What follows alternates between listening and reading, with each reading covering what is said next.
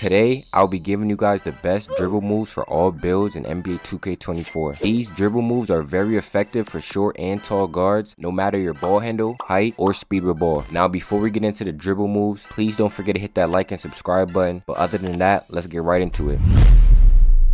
If you're under 6'5", the best dribble style for you guys is Kyrie Irving. All you need is a 90 speed with ball. Now, if you guys do not have on Kyrie Irving dribble style, I'm pretty sure you guys will not get the Steve Francis speed boost animations. I think Kyrie Irving is the only dribble style where you can actually get that clean, like the good clean speed boost animations. Now, if you're 6'6" and above, the best dribble style for you guys is Magic Johnson.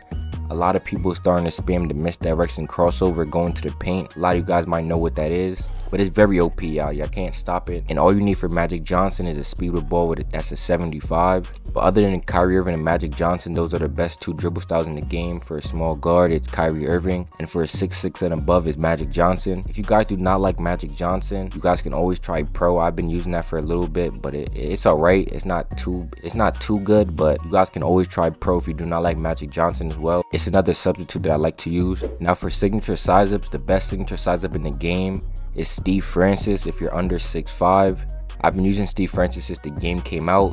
Best signature size up, it gives you the best speed boost animations, especially paired up with Kyrie Irving dribble style. Your player will be dribbling quick. But if you're under 6'5" and do not like Steve Francis, you guys can always try out Trae Young. Trae Young definitely gives you the same animations, kind of. It's just a little bit more stiff. And all you need for Trae Young is a 92 ball handle, and for Steve Francis, you need a 95. So definitely for the builds that do not have a 95 ball handle, you guys could definitely try Trae Young.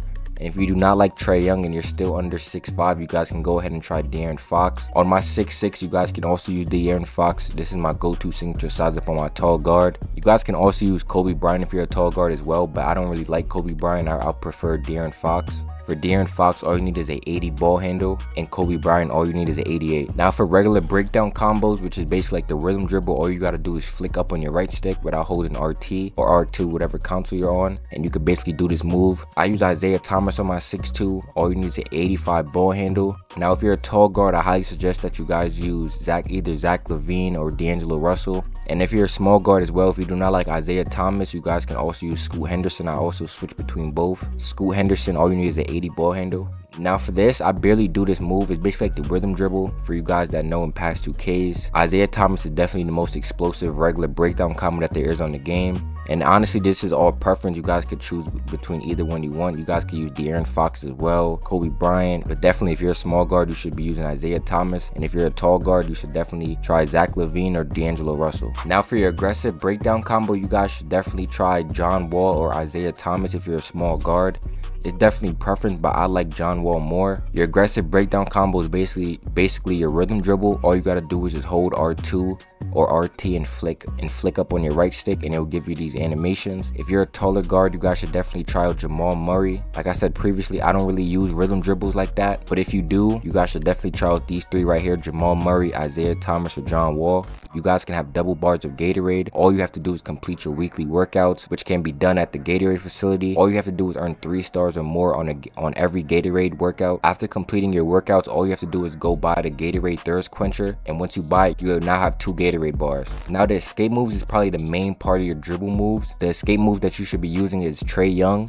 This is probably the best escape move on the game. It's very quick, it's smooth to dribble out of. You get the smoothest speed boost animations as well. But if you do not have a 92 three-pointer and you want something that's just like it, you guys should definitely try out Kemba Walker. It's available for small and tall guards. It's basically just like Trae Young. It's just a little bit more stiff. That's the best way for me to describe it. And it won't create as much space as Trae Young would. But if you want to get away from the Trae Young and Kemba Walker size up look when you flick right to left, you guys should definitely try out De'Aaron Fox. It's another good escape.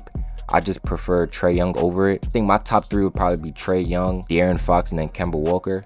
Just because Kemba Walker, like I said, is a lot more stiff, and you can't really like get open as much off of it. De'Aaron Fox is basically like the same thing too, but you can cancel out the moves way faster with De'Aaron Fox. For your combo moves, I highly suggest that you guys have on Kyrie Irving or Damian Lillard if you're a small guard. For both, all you need is a 90 ball handle. If you're a tall guard, you should have on Jason Tatum or De'Aaron Fox. Now for your combo moves, y'all, I only do this move really just to do my between the legs speed boost, or if I do it between the legs behind the back. Now for your crossovers, y'all, I mainly use Giannis, Kobe, and De'Aaron Fox. I mainly alternate between the three. Now your crossover has an impact on your momentums and how fast and how smooth they look. And also when you come to court, when you flick your right stick without holding RT coming up the court, it also gives you a crossover animation. I highly suggest that you guys use either one of the three. I use De'Aaron Fox right now, and the second crossover that I be using mainly is Giannis. I mainly use my crossovers too just to get like a little boost up the court. Now for your behind the back, no matter if you're a small guard or tall guard, I highly suggest that you guys have on either Jamal Murray or James Harden. These are honestly the two best behind the backs in the game. I use Jamal Murray just because it has a more of an effective animation to it. James Harden is also an effective behind the back as well, but Jamal Murray is faster. To do this move is basically just hold your right trigger and flick your right stick diagonal down, and you'll be able to do the behind the back. This behind the back is very glitchy. It literally shoves your opponent right off of you and you can just shoot right out of it. Now for your spin, y'all, I don't really do this move a lot, but I have